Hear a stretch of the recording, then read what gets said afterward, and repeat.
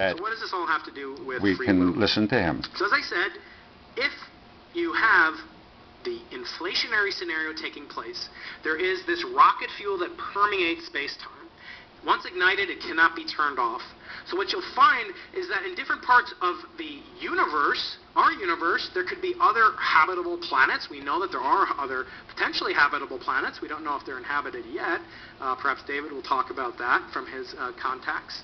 But there could be universes far separated from what we can see within our local volume of the multiverse. And in fact, there could be an infinite number of these universes throughout the multiverse. And so that's quite exciting. So the question is, what can you do, what predictions can be made in a universe about the absence or presence of free will? So if there's 10 to the 500th universes, not 500, but a 1 with 500 zeros after it, that many universes, or perhaps infinite number of universes, then right now it's guaranteed that some other universe is having this exact conversation. And so what does that mean for free will? So if you're very perceptive, you'll notice these two pictures are not the same. There's good Andy and evil Andy, and you can tell the difference between the two of them from their evil red eyes.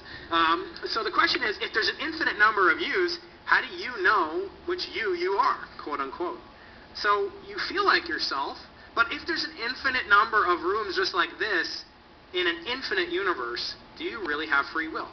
What if they make their own choices? What if they don't make the same choices? Which one is worse? Okay?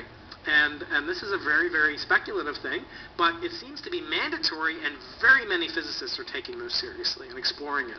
And some say we're in the analogous position to right after Hubble discovered the expansion of the universe.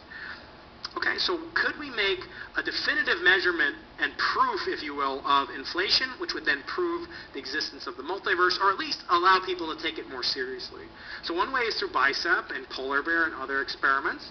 Another way is if you saw an actual collision of this